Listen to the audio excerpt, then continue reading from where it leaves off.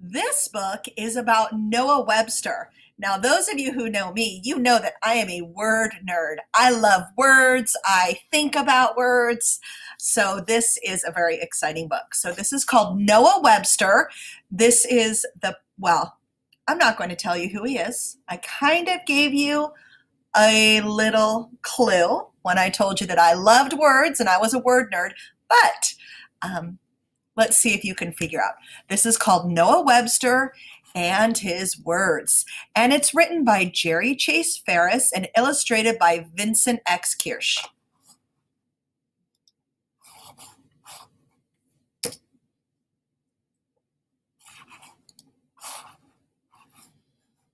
Now I am trying to go to the next page.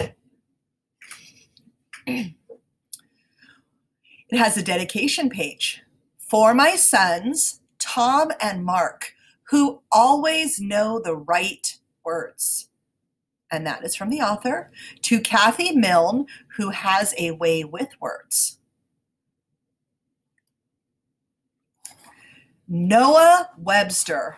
Let's do this.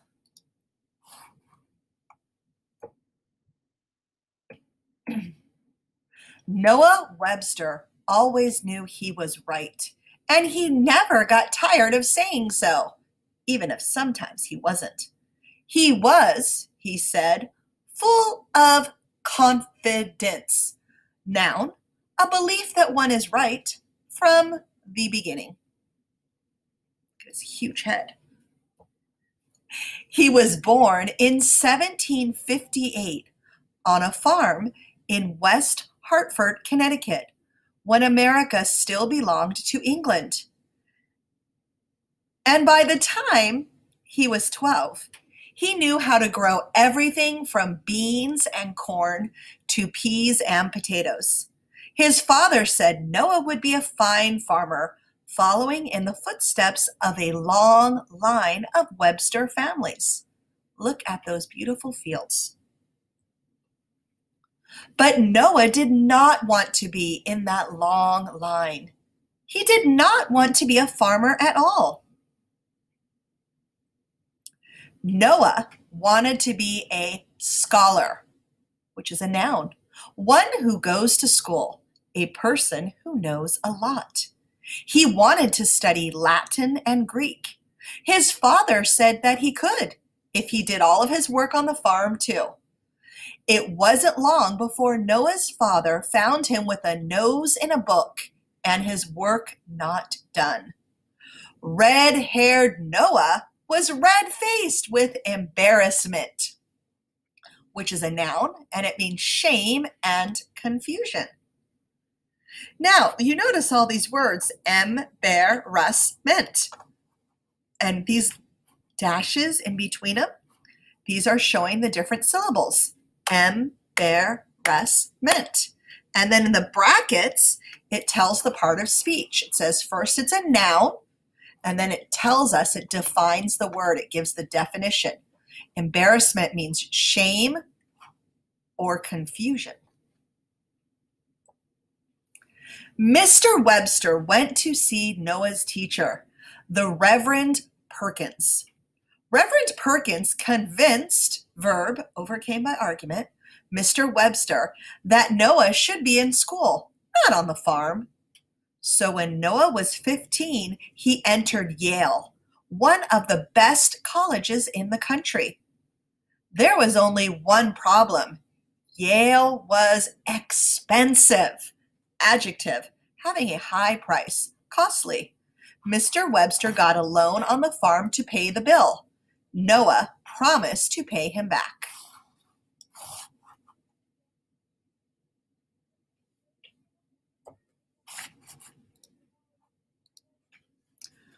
When Noah graduated from Yale in 1778, the Revolutionary War, which had started in 1775, was still going on. What should he do? Join the army? Study law? Return to farming? He owed his father a lot of money, and he had to get a job fast. He decided he knew enough to be a good teacher.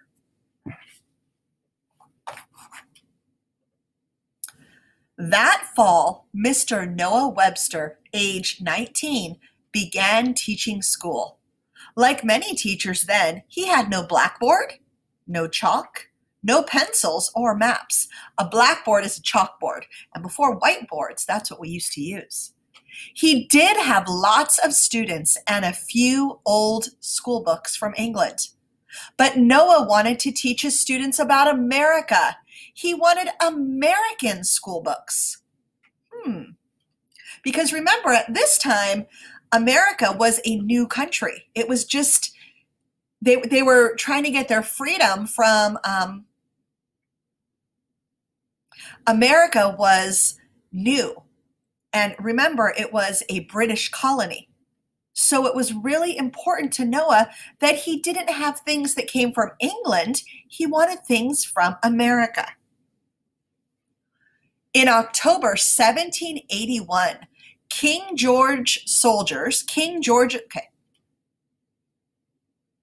In October 1781, King George's soldiers surrendered, which is a verb, it gave up, at Yorktown. So King George was the King of England at that time. The war was over at last. America was free and independent. Adjective, not controlled by others. That gave Noah an idea. He would write the school books for America, beginning with spelling. I will write the second Declaration of Independence, Noah wrote to a friend, an American spelling book.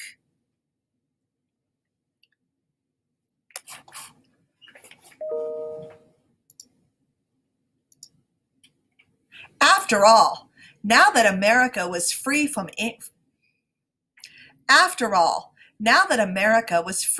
England, why should Americans spell the way they did in England? For example, in England, plow was spelled P-L-O-U-G-H. Also, Americans were spelling words any way they wanted, so the same word might be spelled 10 different ways. Mosquito, mosquito, mosquito, mosquitor, musquitor, in 10 different places. Mosquitoes were very big at that time. Noah thought Americans should spell every word the same way every time, everywhere. This would unite, verb, to make one, the United States. For almost 2 years, Noah taught all day and worked on his speller at night. When the book was finished, the publisher, a noun, one who prints an author's work, of the Connecticut Current newspaper printed it. Noah wanted his new spelling book to look different from all other books on the shelves, so he told his printers to put a blue cover on it. That way, people could just ask for the blue-backed speller.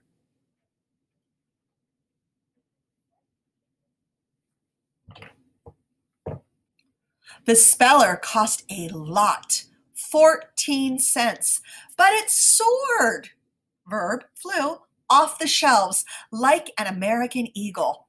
Noah's book not only taught spelling, but also listed important American dates, towns, and states.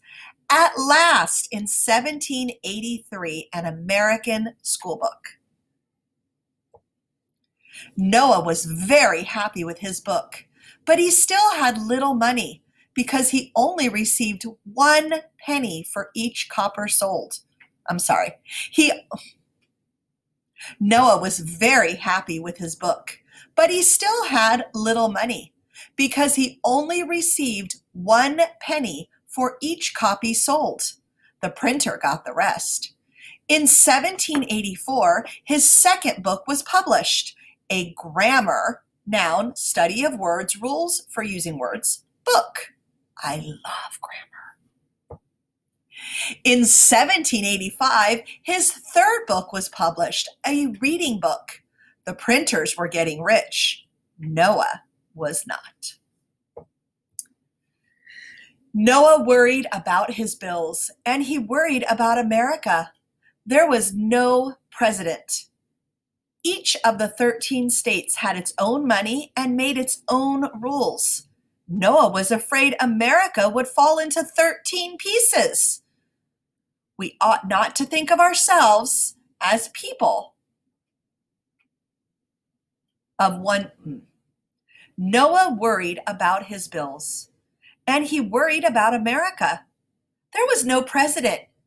Each of the 13 states had its own money and made its own rules. Noah was afraid America would fall into 13 pieces. We ought not to think of ourselves as people of one state, he wrote, but as Americans. He decided to go to every state and talk about his books and his ideas. He went north, south, east, and west. He gave his books to teachers, and he gave lectures, noun, a talk to an audience, to everyone. Now is the time. This is the country, Noah roared. Let us establish a national language and government. He liked that part best. He said it as often and loudly as he could. In Philadelphia, Noah met Rebecca Greenleaf. He was soon reciting in his diary about the most lovely Rebecca, and before long they were married. Over the next 10 years, Noah wrote 6 more school books for children and had several children of his own. He also started a magazine and newspaper so he could tell Americans about their new government. Alas, this turned out to be too much writing, even for Noah Webster. Noah gave up on the magazine and newspaper business. He settled his family in New Haven, Connecticut, and wrote more school books. People all over the country were buying his books, especially the blue-backed speller. And finally, Noah had some money. He's worked really hard. He also had a big idea. He would write a dictionary. Noun, a book listing words in ABC order, telling what they mean and how to spell them. 2 small dictionaries had been printed in America before this, but with English spellings. Noah's dictionary would be 100% American, the first American dictionary. He planned to explain every word in the English language, every word, including new American words such as skunk, dime, and tomahawk, noun, and Indian hatchet. After all, he said, who knew more about American words than Noah Webster? And, Noah decided, he needed to show where every word in English came from. So he studied 20 different languages, from Arabic to Italian to Welsh. He read almost every book in the local libraries, collecting words for his dictionary. He read almost every book in the Yale University Library.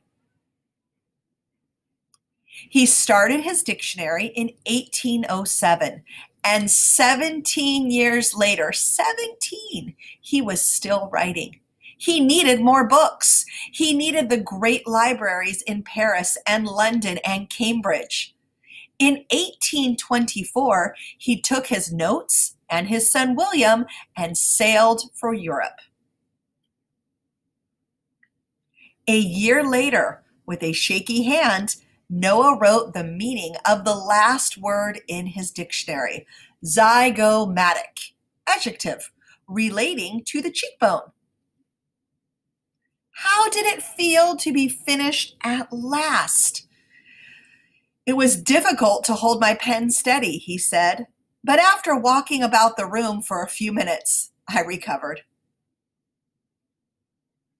When Noah and William sailed home to New Haven in June 1826, they were astonished to see crowds of people waiting to greet the author of the first American dictionary. Noah was ecstatic, filled with pleasure, delighted, thrilled.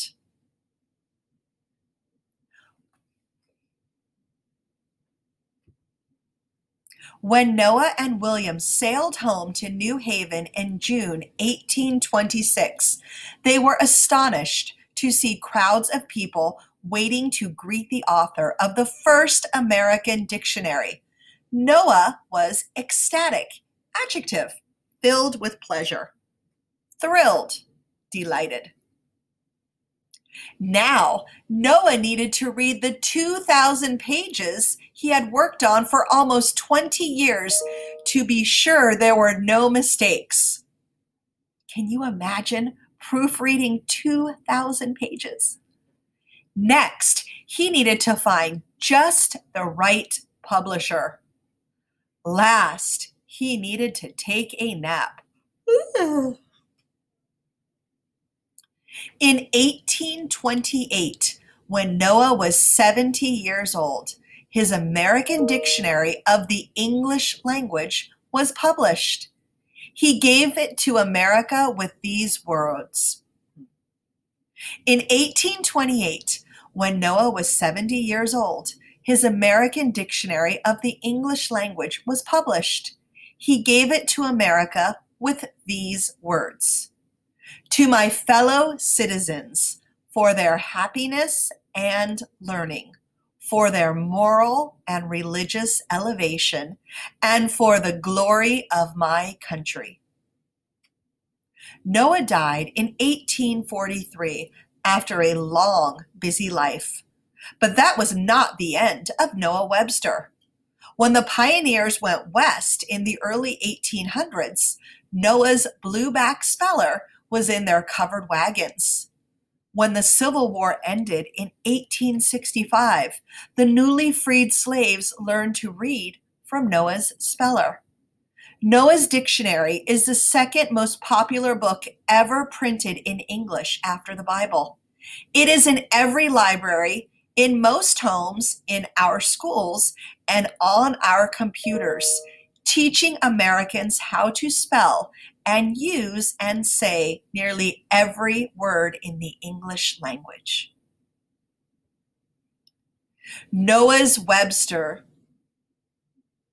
Noah Webster's words did unite America. He always knew he was right. And that is the end of the story.